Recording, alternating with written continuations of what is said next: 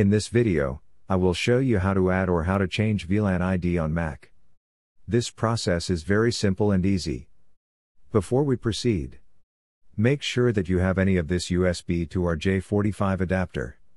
Without this device, you cannot change the VLAN ID. Let's proceed. Click on the Apple menu at the top left.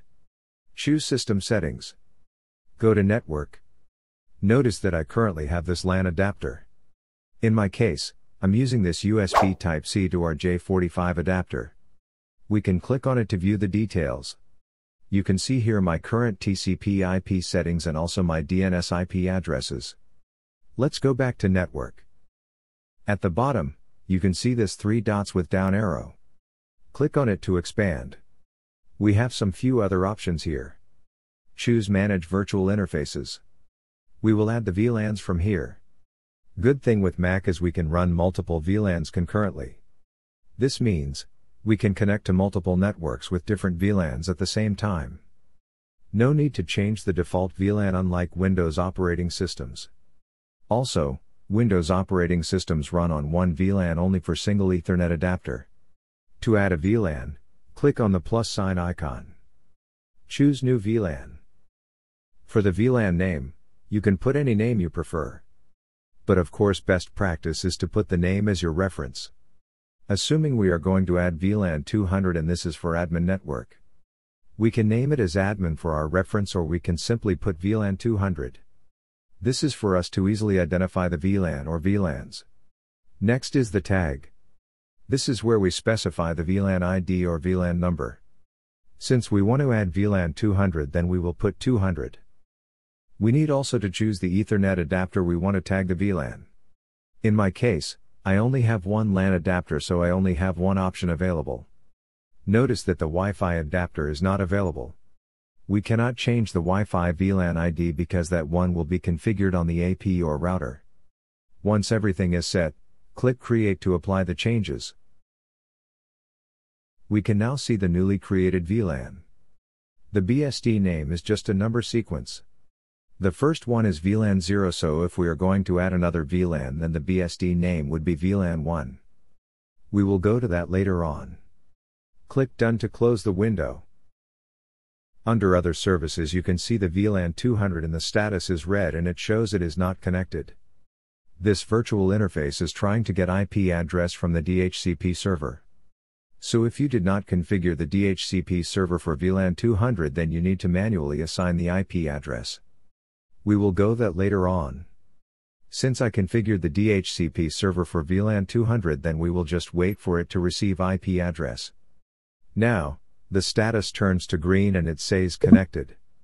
This means, we have successfully added the new VLAN. Tick on it to view the details.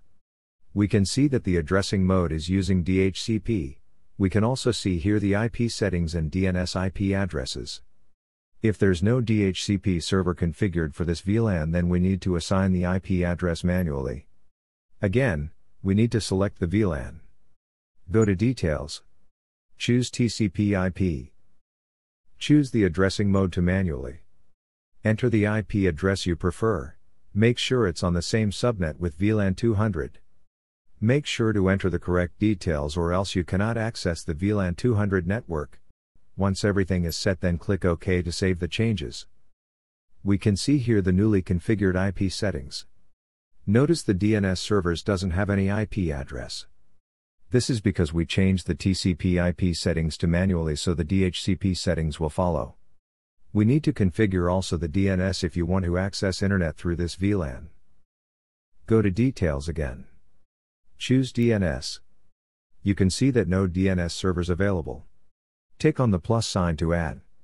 We can use the primary Google DNS, 8.8.8.8 as our primary DNS. For the secondary DNS, we can use the Cloudflare primary DNS, which is 1.1.1.1. This will be the backup if in case our primary DNS is unreachable. You can add more DNS IP addresses and also you can use different DNS IP addresses if you prefer. Click OK to save the changes. You can now see the newly configured DNS servers. Notice that the default VLAN 1 is still present. We did not change the default VLAN, we only added new VLAN. Again, for Mac, we can add multiple VLANs if we want. Let's add more VLAN. Same process, expand the Network Advanced options. Choose Manage Virtual Interfaces. Tick on the plus sign to add.